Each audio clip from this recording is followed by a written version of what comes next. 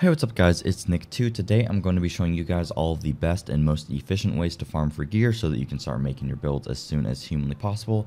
I've had a lot of people ask me about what the best ways to farm were, so I figured I would try to figure that out myself and then make a video letting you guys know. So if this video does help you out, please make sure to drop a like and subscribe for videos similar to this one. If you guys ever have any questions or you would like to just watch me making builds, farming, anything like that, or you'd like to farm with me, please make sure to check me out over on Twitch at twitch.tv/Nick2. I would love to see more of you guys around. And if anybody needs help farming or would like me to help, farm for them and stuff like that, make builds for them, etc., please feel free to email me at nick2biz@gmail.com and I would be more than happy to help you out. Alright, so getting into it, we're going to talk about a couple things first, and then I'll go into the methods of farming. But there's two things that are incredibly important when farming. One of them, first off, is targeted loot. This is a new system that was brought a little while back, and it pretty much changes the entire ecosystem of looting, and it's incredibly important to focus on this, because what targeted loot does is, for example, in the top left DZ, you can see it has an icon here. You just open your map and you show targeted loot. So I open my map, I show target loot, and then on the top left DZ, you can see that it increased loot allocation for the Alp Summit gear. If I were to go into this Dark Zone and then I were to farm, pretty much almost half of the gear that would drop would be Alps gear. This is incredibly strong, and throughout the entire map, there's pretty much anything that I could go and get. So, for example, if I really want a Petrov, I could go to this area and then I could farm it over and over again and pray that I get the piece that I want.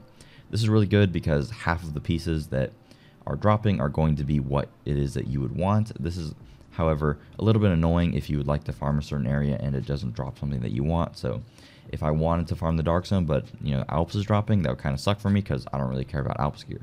But it's really good on the flip side. Loot allocation, or the targeted loot, it resets every 24 hours. For me, it resets at 11 p.m. PST. So you can just convert that to whatever your time zone is. But yeah, targeted loot is incredibly important, and I will be referencing it throughout the video. It is more often than not more efficient to just farm areas that are targeted loot specific to what you would like to get, rather than just farming one area just for sheer drop per hour and praying that you get what you want out of the loot pool. It's just much more efficient to farm a targeted loot area. Another thing that's very important to mention is the crafting station. A lot of people seem to overlook this, and I don't necessarily blame them, but the crafting station, you can craft pretty much whatever gear you want. So for example, I really wanted a Providence chest. I ended up crafting probably like 70 of them or something like that, and I ended up getting a pretty good one right here. And I also have the one that I currently have equipped. Both of these I ended up crafting. So crafting is an incredibly good way to try to specifically get exactly what it is that you want. However, it is very costly, and more often than not, the rolls that you're going to get are going to be very low in terms of like stat allocation. They're going to have very low percentages. Like if I make one right here, the chances are that it's going to look like this most of the time, but if you get lucky like me, you'll end up getting something that's really good, and there's nothing really else that you want to be spending your materials on. So I would definitely highly suggest getting all of the blueprints and then starting to craft some of the specific gear or the specific upgrades that you want. So in terms of actually how you get blueprints, you just do control points on level 3. I'll go more into that later, but initially I would recommend getting all of the blueprints that you'd want your gear to make, and then I would go and farm other things so that you're getting materials while you're farming, and then you can craft gear in between doing different farms so that you can try to get the specific pieces that you want. Okay, so in terms of just raw loot per hour and what the fastest and most efficient way to farm currently is within the game, it is by far and away the Dark Zone. The Dark Zone, the NPCs don't really have all that much health, so they kind of fall over pretty quickly. On top of that, the Dark Zone drops heroic quality loot, which means that a lot of the time the loot that you're getting is going to be very high quality. And on top of that, you get a ton of XP, and the landmarks really don't take that long to clear. You can probably get like 3 to 4 pieces of loot per landmark, depending upon the difficulty of the landmark, and it will be cleared within about 2 minutes probably. I would not recommend going in the Dark Zone if there's not at least 2 of you.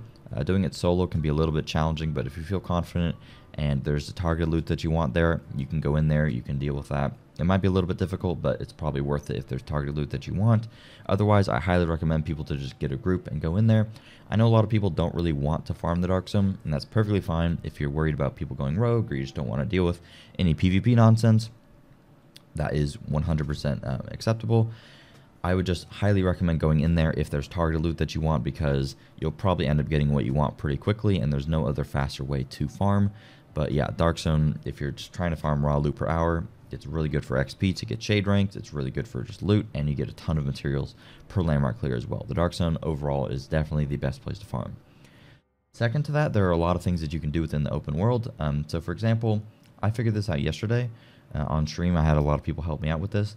But let's say that I wanted to farm this AR here or from a targeted area, right? So I'd probably just go over there and I would do a lot of the activities. Doing the activities is going to get you a lot of gear. So if I were to do this activity, I'd get a couple pieces of gear as well as doing all of these. But then after that, you kind of run out of things to do. You can do bounties, but as you can see, there's only one bounty here, or I guess one bounty, and then there's a way to open that one. Whatever. There's not really a lot of ways that I can repeatably do stuff over here. By the way, in terms of like what difficulty you want to play on the map, I should have mentioned this earlier, my apologies, but you want to open up your global settings in your map, and then you can change the difficulty, and depending upon what the difficulty is, you'll get different quality loot. So when I play solo, I play on challenging. I don't know how much harder heroic would be. I feel like it would be a little bit too much because I already take a lot of damage as it is. But if you're playing in a group that has pretty good team comp, you can play heroic and get a lot more loot and higher quality, but the difference isn't massive between that and challenging. Hard is not going to get you very good stuff, and I would pretty much never play on normal. I'd either play hard, challenging, or heroic depending upon how comfortable you are, but my overall recommendation is challenging. Anyway, so assuming that you're set to challenging. By the way, if you're set to challenging, that will make all of the control points on your map automatically level 3, and level 3 control points will give you a crafting blueprint so that you can go and craft the pieces of gear that you want. But anyways, moving back to this example. So I'd pretty much just do the activities on the map here, and then I'd be done, right? Well, one thing that you can do that I tested out on stream is that, let's say that this control point is red right here.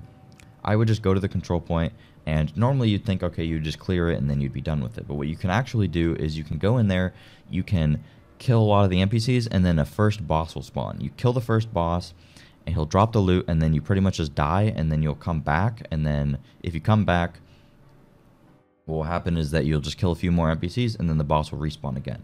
I don't know if if you're worried about this being like an exploit or something. I 100% understand. I really don't think that this is an exploit because the loot per hour isn't like insane or anything. You're not getting a ton of gear, and it's I don't know. I mean, it seems kind of intended that the boss respawns, and you have to clear a lot of NPCs regardless, so it's not like an insanely lucrative farm. It's just a good way to specifically farm the targeted loot that you want, especially when the target loot is in areas that you can't just reliably, repeatedly do the content.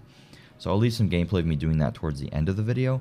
Another example would be that, let's say that the control point is green. So yesterday I was doing a control point down here, but initially it was green. So what I would recommend doing is if there's a control point that you want to farm, but it's green, I would recommend joining a friend of yours and then hoping that on their map it's red, and then they would leave the game and then you'd just be able to do it yourself.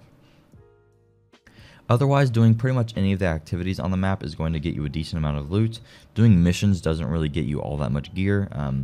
They usually are pretty time consuming and they don't give you a ton of loot. I would just highly recommend doing the things throughout the map. And then there are some like underground farms that you can do for materials if you'd rather just craft a whole bunch of stuff. I'll leave a link to a video from Solid FPS that goes over a route from that. But other than that, I would just do the activities on a map, and then I would just do the control point farm, and that's probably going to be your best bet. Of course, if you're trying to farm for like a specific named item, an exotic, or something like that, the targeted loot or farming specific missions is going to be your best bet. I'll leave a link to a video that I made talking about the best exotics and how that you can get them, as well as a video about all of the named items. That's pretty much the same thing there. But yeah, I mean, the loot is pretty straightforward. It's either just farm the Dark Zone or really just do control points in the activities within that area. The control point farm is very efficient, while farming specific missions isn't all that efficient. Like, if I wanted a pistol, farming Air and Space Museum, I'd probably end up getting like 3 to 4 pistols, and that might take me like 15 minutes to clear it. So honestly, really not all that worth it in my opinion, but it really depends on what you're looking for and the targeted loot that you're trying to get and whatever like mission that you're doing. Like, certain missions are significantly faster than others. So yeah, that's pretty much it. Hopefully this video helped. If it did, please make sure to drop a like and subscribe for videos similar to this one, and I'll show you guys some gameplay of me doing the control point. I had to mute the audio because I pulled this from stream, and I was listening to music in the background, and YouTube would just instantly copyright my video if I were to play that with the music in the background. All right, thanks, and I hope this helped. I'll see you guys later. Peace.